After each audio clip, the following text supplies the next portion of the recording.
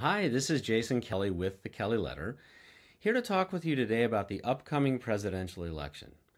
This is a big one, and I know from emails, phone calls, text messages that I've received from readers and subscribers that you're worried about it. People are anxious. They know that the stakes are high, that the vision for the country is very different between the two candidates, and many people honestly feel that if their side loses, the country will be irrevocably harmed. As an extension of that, they're worried about what it's going to mean to the stock market, what it's going to do to their portfolio, their bottom line, their future plans. I am not here today to minimize those fears. I want to put that right up front. What I want to do, though, is step away from the political turmoil and focus in closely on the effect on the stock market of the last presidential elections of this century, so you can see that short-term volatility works out in the end. I firmly believe that every price pressure in the market, any kind of volatility, is best navigated with a rules-based long-term portfolio that's built on the foundations of stock market history. That's what ours are at the Kelly Letter, and there are other versions of this approach to the stock market as well. If you are approaching the market that way and not trading, not trying to time, keep doing what you're doing. That will work through whatever unfolds, and it'll keep you on that long-term path to prosperity that you very carefully created for yourself.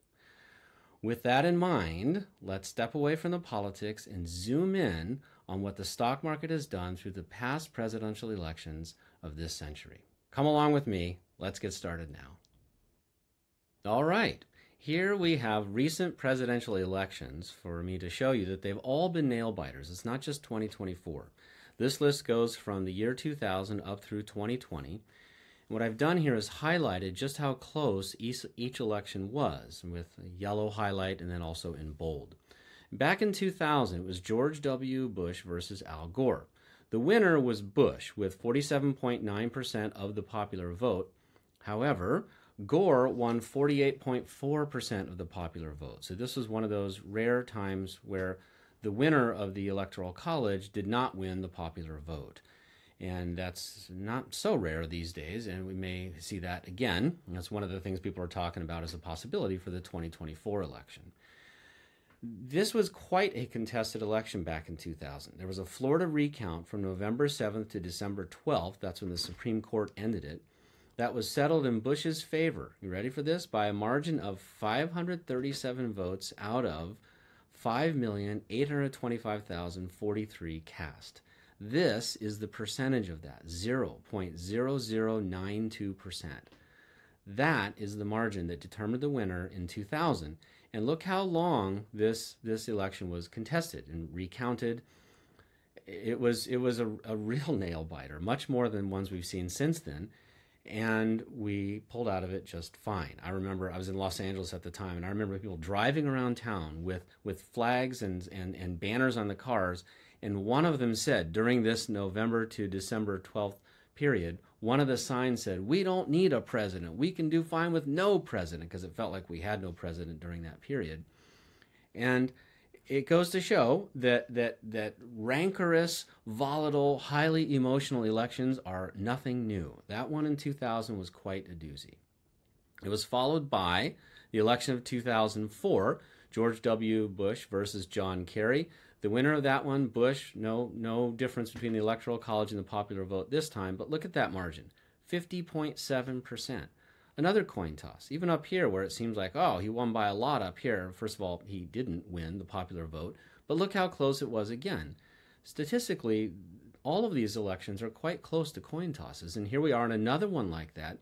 But the key takeaway today is that what we're seeing right now ahead of the 2024 election is not unusual by presidential election history.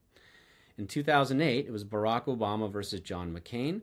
The winner was Obama with 52.9% of the popular vote. In 2012, it was Obama versus Mitt Romney. Obama won again with 51.1% of the popular vote. In 2016, Donald Trump versus Hillary Clinton. The winner of this was Trump with 46.1% of the popular vote. And here again, Clinton actually won more of the popular vote, even though Trump won the Electoral College. So Clinton had 48.2, Trump had 46.1. And then in 2020, it was Joe Biden versus Donald Trump. Biden won with 51.3% of the popular vote. and he also won the Electoral College. However, Trump protested the result. I know people disagree on what happened, but this is taken from Wikipedia for me to try to remain as anodyne as possible politically here. Quote, on January 6, 2021, the United States Capitol building in Washington, D.C. was attacked by a mob of supporters of then U.S. President Donald Trump in an attempted self-coup d'etat 2 months after his defeat in the 2020 presidential election. Now notice we've bookended this list with 2 highly rancorous elections. In 2000, there was a recount for more than a month in Florida, and the winner of that was this slim of a margin. So we didn't have a president, felt like. We didn't have a president for that entire time, and people were saying, we don't need a president. That's how wild that one was. And in 2020, we had the January 6th Capitol attack, I suppose. Those are pretty volatile. So now people are saying we're heading into what could be the worst election ever. It's the most important of all. It could result in a civil war. It's so close, too close to call. People are on edge. They're going to flip out. And that's going to just kill the stock market along with everything else. Let's set the record straight. There doesn't seem to be anything different about this year's election than the others in terms of how close it is right now, how close it probably will be in the outcome, and that there will probably be some shuffling around afterwards as people, it might be contested again, it might be fought in the courts. But we've seen that before, right? Now, let's go through what impact these different elections had on the stock market. We're going to start with the full market over this entire time period. All right, this is going back to 2000 here and all the way up to where we are here, the end of October in 2024. I like to zoom out just to show this is basically the trajectory of the stock market. It's been quite a lift in the last 15 years or so coming out of the subprime mortgage crash. And let's just put a few big milestones on here. This decline here is the dot-com crash. The market peaked here in the early 2000s and went down for a couple of years. That's what you're seeing here. This next one, a sharper crash, was the subprime mortgage crash. That was, it's usually called the financial crisis of 2008, but it was sparked by subprime mortgages collapsing in the United States, and that's what you're seeing here. Up here, this wasn't really much. At the time, though, this was talked about in media as a really big deal. We've got a double bottom. We're going to keep crashing to zero, and you see how that went. Lesson to note. The next big drop, I'd say, was up in here. This is the tech wreck of 2018. It was a big deal, especially in the fourth quarter of 2018, and it was an excellent buying opportunity, by the way, for anyone who was running rules-based plans like, oh, I don't know, the Kelly Letters 9 SIG. That was the tech wreck. This is, of course, the COVID crash of 2020, and this is the Federal Reserve interest rate panic of 2022 in reaction to post-pandemic inflation. So I would interpret this as a general upward trajectory interrupted a few big times by these major events that I've just noted here.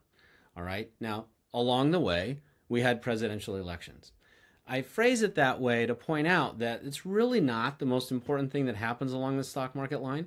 The stock market is more affected by monetary policy. That's the Federal Reserve and the Fed funds rate.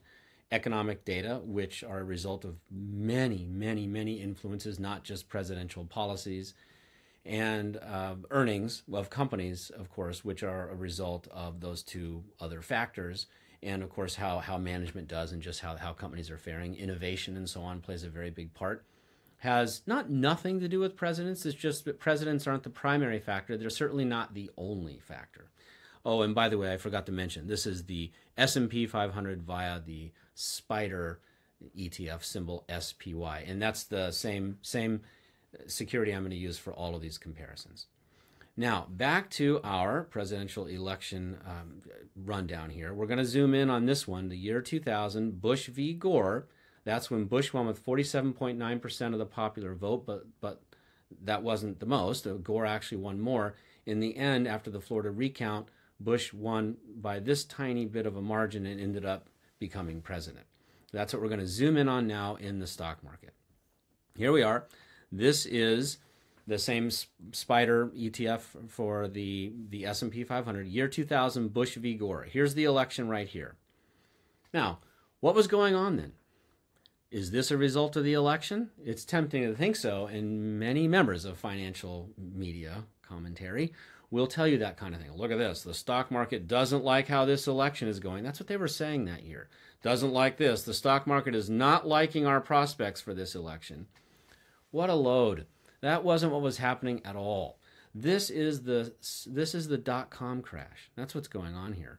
At the beginning of the year, the stock market began crashing because the dot-com bubble had burst. And so down went stocks. They were still going down. In the middle of them going down, we had a presidential election. And by the way, you'll notice here, this is probably a coincidence too, but just by chance, in the last month run up to the election, stocks did pretty well. And people were saying they're hopeful that candidate A is going to win. For example, like Bush is going to win. No, Gore is going to win. That's why stocks are rising. All of it was irrelevant noise. Right after the election, stocks crashed. You can imagine what people said then. Well, it's because of all this rancor that we don't know who the president is yet. Is it Bush? Is it Gore? It might be Gore. That's why stocks are tanking. The Democrat is no good for stocks, and those kind of comments, which are all wrong, but they happen every single cycle. Well, as it was resolved, however, it does look pretty clear on here. You can see where someone would say, after the election, right away, when we didn't have a clear winner, stocks crashed. As soon as we got a clear winner here in early December, stocks took off and did better. Fine. But the point really is timing stocks based on a presidential election is no easier than timing at any other point, and it never works. So I wouldn't try to do it around the 2024 election either. Once again, let's zoom in on the big long-term chart here. We were just looking now right here at the election. Look at how irrelevant it looks on the big picture. And I would say even on the small picture, the zoomed in picture, it looks fairly irrelevant to what was going on at the time, which was the dot-com crash. Now we're going to go to the 2004 election. This is when President Bush defeated John Kerry with 50.7% of the vote. Let me zoom in on that one. So that's 2004. Here's what that looked like. 2004, Bush versus Kerry. Here's the election. Stocks were rising ahead of it. They dropped just before the election, and then they started rising, well, I guess just before the election they were rising, but before that, during most of October, they were declining. Then they popped up before the election and kept going up dramatically after the election. People said, see, the Republican is better for stocks, which is not true. They're irrelevant. I'm not advocating Republicans or Democrats for the stock market in any way. Don't take that away from this. Probably what was going on, if we have to provide a narrative to this, is simply that the stock market was pleased and relieved at the continuity. We had President Bush after the election. We still had President Bush. Oh, good. Nothing's going to change. Let's keep making money. That's how I would interpret this chart. That was 2004. Here's how that looked on the big chart. 2004. Here's where we were. All of that was just this. Isn't that amazing? All of that was just this. When you zoom out, nothing means anything. Just the long-term trend of the stock market, all right? Now, we go back to our presidential rundown here. 2008, Barack Obama versus John McCain. Obama wins with 52.9% of the popular vote. Here's what that looked like in the stock market. Ahead of it, stocks were crashing. Again, the commentary, it said, oh, the stock market doesn't like what's on offer this time. We don't have any good candidates coming out of the Bush years. This is looking like a catastrophe. Nope. What was going on here in year 2008 was the subprime mortgage crash. Okay, it started here, headed on down here. We have an election in the middle of this crash. The election has no impact whatsoever on the crash. Stocks keep crashing because they really are not affected by presidential elections. That's the theme we're going to take away here. So, ahead of the election, the entire election year, stocks are crashing, stocks are crashing. Here's the election in early November. Stocks keep crashing, and then they finally bounce later the month, and they go flat for a while, and the correction continues a while longer into 2009. But then we start coming out of it very boldly. Was that President Obama's credit? Nope. No. It just had absolutely nothing to do with the presidential election cycle. Here's the big chart again. The election's held here. President Obama comes into office right here, has no time to get any sort of policies in place, and then off goes this major bull market that we're really, in a sense, still riding today. It looks pretty clear, boom, up from the bottom in 2009. What is the real narrative here? If we're going to give any sort of credit or blame to a president, the blame for this would go to President Clinton, because it was during his administration that banks were deregulated, and President Bush didn't have a clue the whole time he was in office what was going on, didn't do anything to stop what was happening in the mortgage market. And right here it all came to a head at the end of President Bush's time. He was leaving office. The market was working things out anyway. By the time President Obama got in, things were already in progress to rescue financial markets, and out they came. It wasn't President Bush's fault. It wasn't President Obama's credit. They just happened to be there as these events were unfolding. Back to our presidential election list here. That was 2012. So that was 2008, sorry. In 2012, we had Barack Obama versus Mitt Romney. President Obama won with 51.1% of the vote. Here's what that looked like on the stock chart. Year 2012, Obama versus Romney. Pretty volatile year, actually. Here we are from August, bouncing up, going back down toward the election. The election happens here in early November. Stocks keep going down a little farther with this downtrend that had started ahead of the election. It bottoms shortly afterwards and take off pretty nicely. You could interpret that, and I would interpret that, not as necessarily that President Obama was great for stocks, but just that continuity was maintained. Stocks dislike uncertainty, so keeping a president is a lot easier than changing to somebody new and not knowing what they're going to do. We saw it with Bush's re-election, and we see it with Obama's re-election here. But there was volatility around the election, down in front, up afterwards, but sometimes it's up afterwards, up in front, down afterwards, so I really wouldn't try to time it, just pointing out that there's short-term volatility that works out over time. There's 2012. Look at that, the volatility ahead of time, and doesn't it look like just a momentary blip, speed bump, dip in the road on the way higher? It does to me, as do they all. 2016, Donald Trump versus Hillary Clinton. Some would argue this is the start of the modern era, certainly the start of the Trump era, right? Literally. So Donald Trump won this with 46.1% of the popular vote, but of course Hillary Clinton won most of the popular vote with 48.2%, but Donald Trump carried the Electoral College. That was a nail biter, and everyone said the future of the country is at stake here. And this is what it looked like zoomed in. Year 2016, Trump versus Clinton. Pretty standard volatility ahead of time, but quite a down shot here and quite a bounce after the election was over. Is that because President Trump won and people expected a better economy as a result? He has always had strong marks in the economic corner, and he does this year too, 2024. So it's possible that that was why. And we can't argue that it was continuity because he was a new president and he was the other party. So it's possible that this one was because investors thought that stocks and the economy would be better under President Trump. Hard to say for sure. I'm not really sure we'll ever know. But this is what the chart looked like. Volatility in front. Quite a drop down ahead of the election. Who's it going to be? Who's it going to be? And quite a moonshot after the election when the winner was President Trump. How did that look on the big chart? Like this in 2016. There's that volatility in front. There's that dip down, and there's the moonshot out of there that just kept going. Just kept going. And President Trump likes to take credit for all this, 2016 through 2020. Fine, but you can see here that we've had quite an upward trajectory over time. And if I took this chart back farther than just back to 2000, you'd see that this is what stocks look like over the long haul always. Presidents come and go, stocks keep rising over time, with generally about one big crash per decade and lots of volatility in between. That's the story of stocks, and it's not really affected much by different presidents. Back to our presidential list. Here we are with the last election, 2020, Joe Biden versus Donald Trump.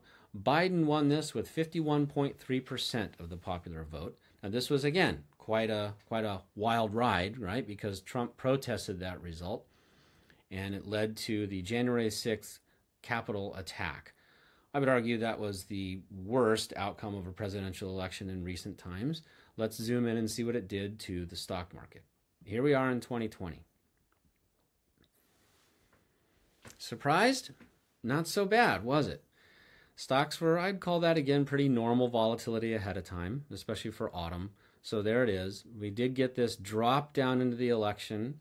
And then right after the election, slightly before things started looking up, and people have argued, various investors have argued, that's because we started to know that Biden was going to win, and it's just nice to know who the winner is going to be.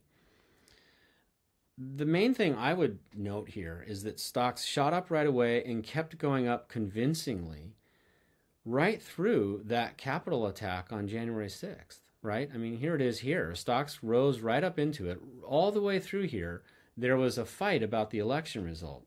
Court filings, speeches, promises of reversals, and so on, claims of fraud, and it culminated in that January 6th Capitol attack here. Did stocks even notice? If we weren't talking about the events that happened here, would you have any clue that anything was going on that might possibly bother stocks? Not really. Then comes the inauguration. People might say, look, there you go. There's your evidence that stocks didn't like the outcome. Yeah, except we do have to keep coming back to this, don't we? So there it is. 2021 is when things started here. There's that dip that you started to see, right? That's 2020. There's that dip right there after the inauguration.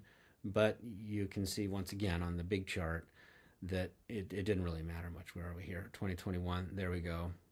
And basically the recovery after COVID just continued until we got up to here, which had nothing to do with, I would argue, had little to do with President Biden's policies. It was really all about the Federal Reserve panicking and cranking rates higher in reaction to pandemic inflation.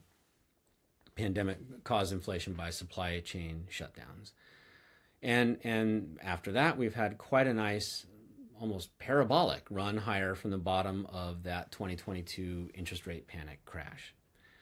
So there you go. There's the story of the entire run of elections recently, every one of which has been quite close, right? Every one of them has, in different ways, different outcomes, different parties taking control. Through it all, this is what stocks have done, and it's pretty encouraging, I think.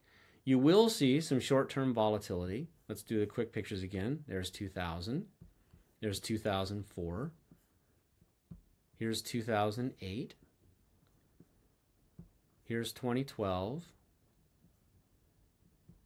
Here's 2016. And there's 2020. So what will 2024 bring? Well, some volatility, no doubt. But will it be catastrophic? I doubt it. It'll be volatility that will be worked out over the long haul, the way we've seen many times before. It's not going to be the outcome of this election that drives stocks over the next many years, the next 4 years, the next many more years than that. We have a lot going on in the world that has little to do with the presidential election. Monetary policy matters a lot. Key interest rates are declining. Inflation looks to be whipped. It might go up a little bit. One of the concerns is that the candidates, depending how the outcome goes of this election, but we might get a new round of inflation from this election, depending on who becomes president and what the policies do to the economy. But we can't foresee that. There's just no way. Understand that before every election you hear this, and you've seen the results of them, right? So I believe we're going to have short-term volatility.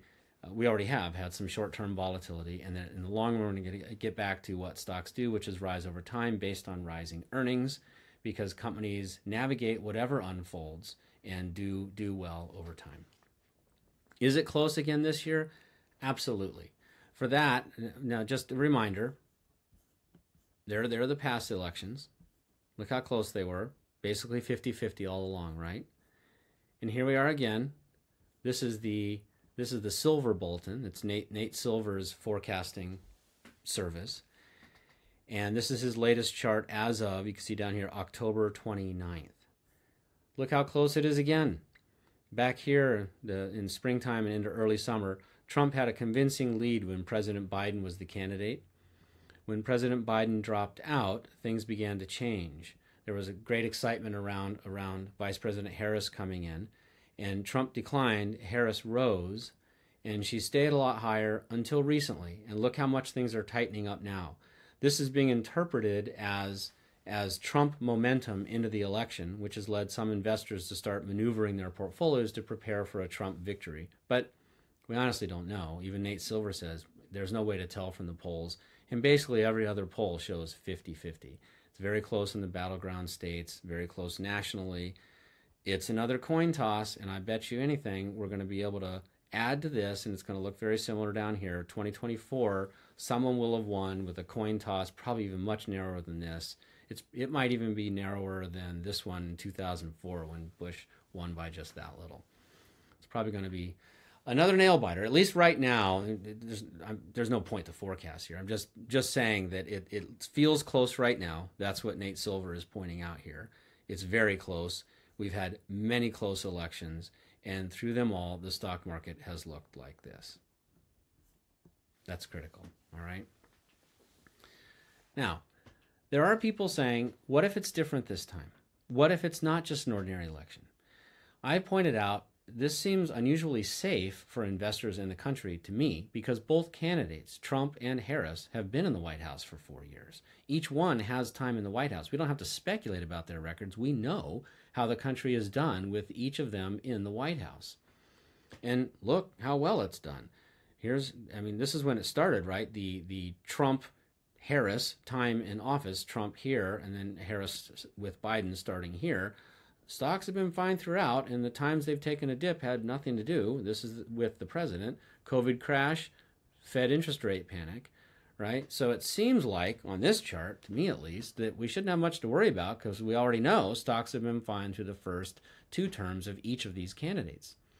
The pushback against that is that this time is different, that specifically Trump was contained by people who wanted to keep things normal and follow a fairly standard path for the United States. But this time, he has rigged the courts and he's surrounded himself by people who are yes men and will support anything he wants to do. And he has terrible designs on the country, and he's not going to even allow future elections and so on. I don't really see evidence for that, but many people do. Let's just acknowledge that. Half the country seems to think that if Trump gets into office, it's going to be some sort of Nazi Germany situation again.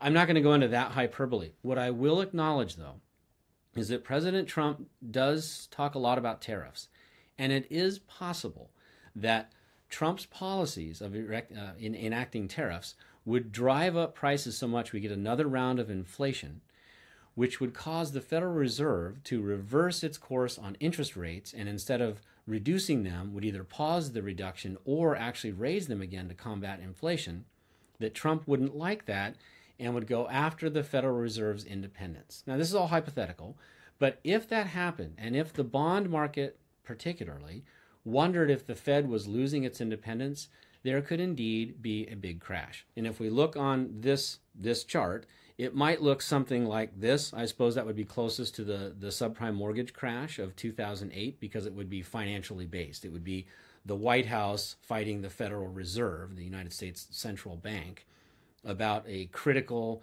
economic and financial market factor. So that seems closer to this type of crash, which was based on financial instruments, subprime mortgages. But who knows? Who knows, right? Some people blame this crash partly on the Biden-Harris administration for their inflation exacerbating policies. But as I mentioned earlier, almost all of this came from the pandemic shutdown. So who knows? Really, just who knows?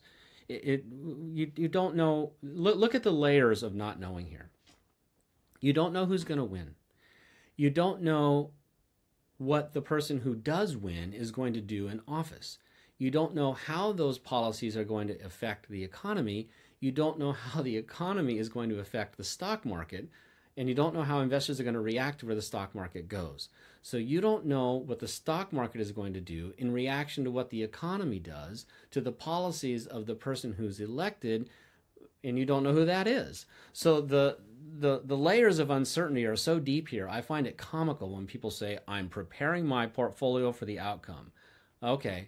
Good luck with that. I'm looking at this long line and preparing for it to continue because it's gone on this way my entire life, and I expect it to keep doing so. Now, Is it possible that if the United States went totally fascist and became like Nazi Germany, that stocks would be a bad place to invest? Yes, yes, it is. Based on history, it's possible that a country can totally blow itself to pieces in a way that ruins the stock market.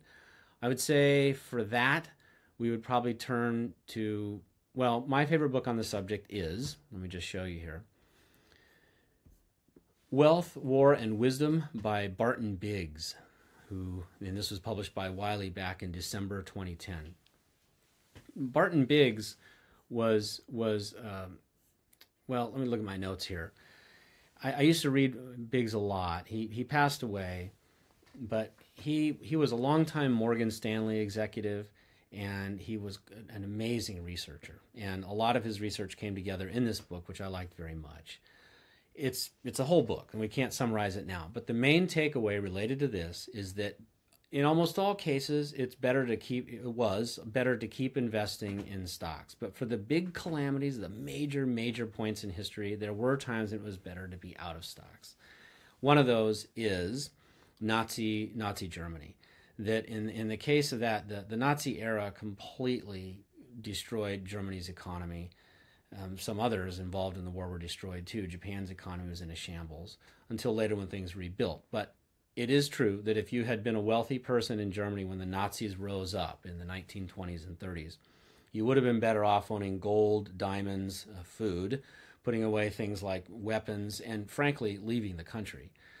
So that's true. We have to acknowledge that happened in history, that when Germany went to fascism, for real, not the fascism that's claimed every 4 years in America, but true, honest to God, fascism. The thing to do there financially, but it's so much bigger than finance. Doesn't it feel strange to talk about it that way? As if the main takeaway from World War II was to buy gold. I mean, come on. But if you are talking about just finances, then yes, the thing to have done would have been sell your stocks in Germany, buy a bunch of gold, pack up the bags, bundle up the kids, and leave the country. That's the advice. Does it really feel to you that we're at that point in the United States right now? Let me come back here to that long-term chart again. Here we are.